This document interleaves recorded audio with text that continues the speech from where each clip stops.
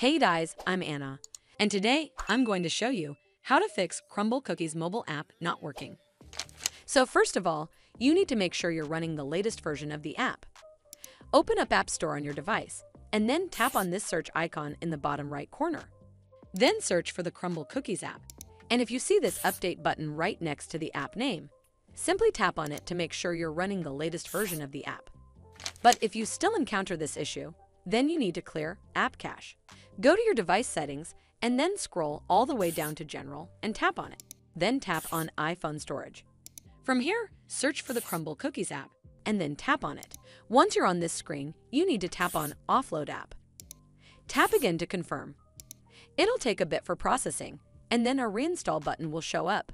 Simply tap on it to reinstall the app.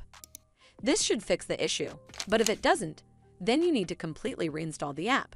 Follow the on-screen instructions to navigate all the way to the app page.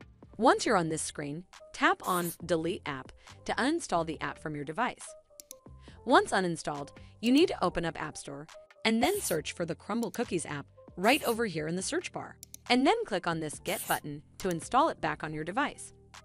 Hopefully this will fix the issue, and if it did, then make sure you give this video a super thanks by clicking on this heart icon to help support the channel, and don't forget to hit that subscribe button. We'll see you in the next one.